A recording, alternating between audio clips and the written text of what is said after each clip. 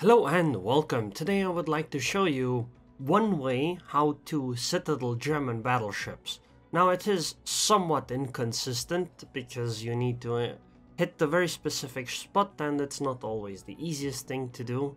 But I wanted to show that this does work, so you wouldn't be surprised if you either get citadeled as a German battleship in this situation or you end up getting a citadel on an enemy German battleship.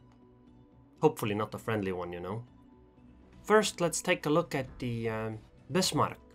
So you want to hit this forward section, the citadel athwart ship, from more or less the angle we're looking at right now.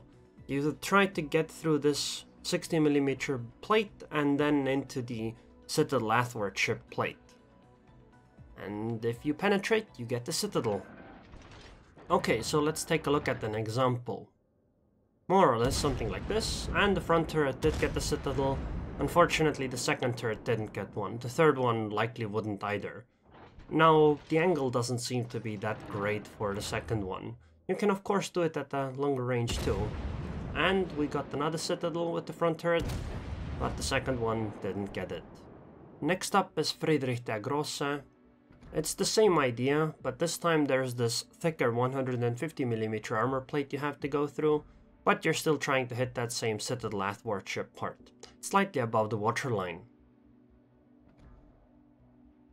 So let's take a look at an example. Same deal again as with the Bismarck. Trying to hit that one section, and it seems to have worked out quite nicely for 4 citadels.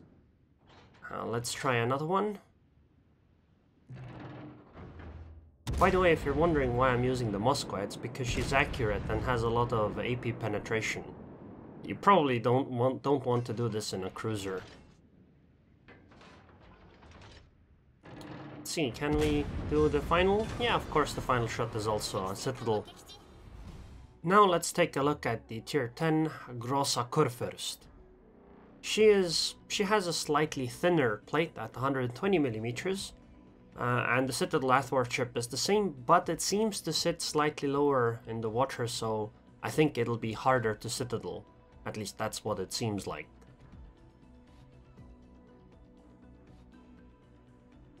Okay, let's take a look at an example. Again, I'm trying to aim slightly in front of the frontal turrets, just like with all the other ships that you saw. And in this case I actually got a nice angle where I could hit the citadel with all turrets on the ship, which is pretty good. You can probably get the same with the Bismarck and the Friedrich too. You just have to, you know, wiggle yourself into a proper position. And, you know, you also have to be able to actually hit the shells into that portion. The reason why I'm using the Moskva is obviously because for demonstration purposes. And see, look, even when I fired all at once, I still got 3 citadels.